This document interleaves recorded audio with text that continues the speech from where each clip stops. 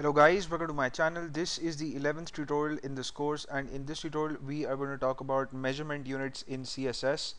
So you could build your style rules and you could specify values using several available measurement units, and I'm going to discuss the most popular ones in this course. We're going to check out a few in this tutorial and maybe a few in the next one. So what I have here is a document that's called measurement1.html, and as you can see in the styles section I have a few style rules for the paragraph element, and in the body I have three paragraphs. So they have the following lines of text: frankly my dear, I don't give a damn. That's a line from Gone with the Wind. I'll make him an offer he won't refuse. That's of course the famous line from The Godfather. And life is like a box of chocolates, you never know what you're gonna get. That's from my favorite movie, Forrest Gump.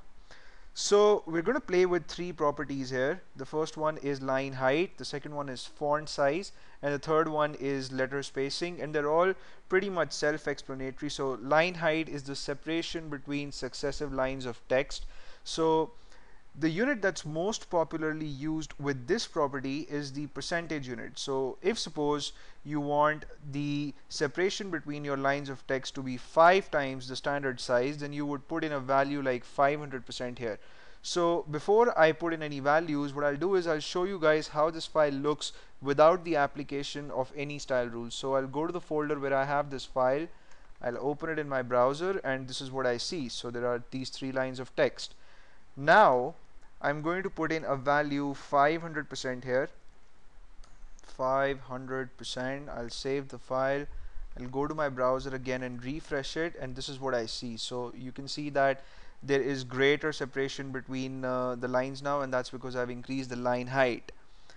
The next property is the font size property, and you know, some people use the centimeter or the inches value for the font size. So if suppose you want each character in your font family to be what 2 inches in size, then you would put in 2IN here with no space between the numeric value and the word IN. And when I would refresh my page, oh, this is what I see now. So you know, the text is too big, you'll probably have to scroll down to read all the text. But this is not really a good idea, you know.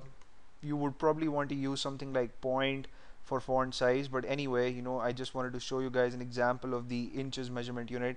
And for letter spacing, the one that's most popularly used is the X unit. So it's actually EX, and it has something to do with the alphabet X though. So you know, with your standard font size, the X character has a certain width. Now if suppose you want your letter spacing to be 5 times the width of your X character, then you would put 5EX as the value. So if I type in 5EX here, and if I refresh this page in my browser, this is what I see. So the separation between F and R and A, and you know, all the characters in fact is 5 times the width of the alphabet X. So that's what the EX unit stands for.